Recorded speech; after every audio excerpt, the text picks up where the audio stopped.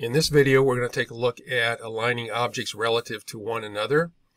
I'm continuing from the previous video where we aligned just one object relative to the page or relative to the margins. But now we've got three items here, and we've got a text box. And by the way, the default on a text box, let's go to shape format up here. And the default for that is, let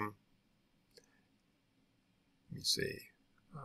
I think it might be tight or square, but it does let the text wrap around it, and I've changed that so that it is in front of text, and so now I won't have the text constantly readjusting as I move things around on the screen. That's the only reason I'm doing it this way. Normally you would not put this stuff right on top of other text. So I have three objects here, and I want to start aligning them relative to one another. So to do that, I have to select the first one, and then control-click for the second one, and then control-click for the third one. And now I am aligning them. I've got all of them selected, and if I do my alignment options, they're all going to align together. Let's go to, we've both got shape format and picture format ribbons up here. They both have the align option, so it doesn't really matter which one I pick. And I'm going to choose align left. And they all align to the left margin.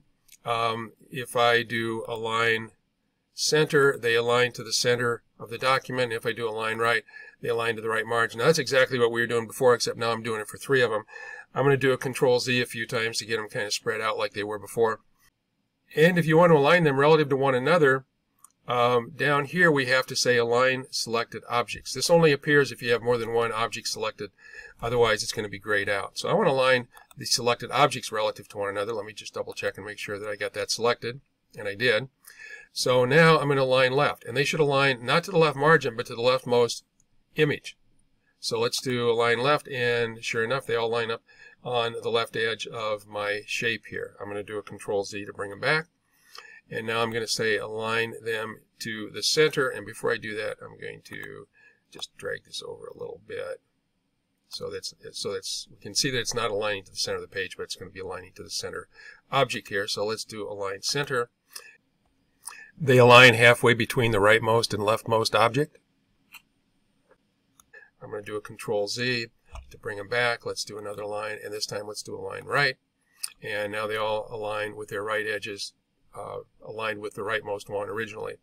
And let's do a Control-Z here and bring them back to where they were before. Let's do align top. This is the topmost one. They should all align up there, and they do. Let's do a Control-Z. Let's do align middle. They should align halfway between the top item and the bottom item.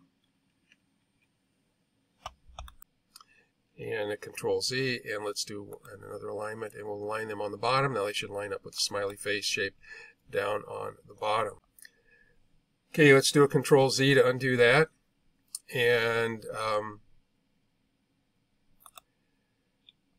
okay, before I start this, I'm going to click off of these to deselect them, and then I'm going to take this one and drag it over quite a bit further to the right here. So there's a much bigger gap here than there is down here horizontally. And now we're going to align them. Let's select all three of them. And now let's do an align to the top. Okay, so now they're all basically on the same row here, but they're not spaced out very evenly. And we've got some options here to distribute them horizontally or vertically.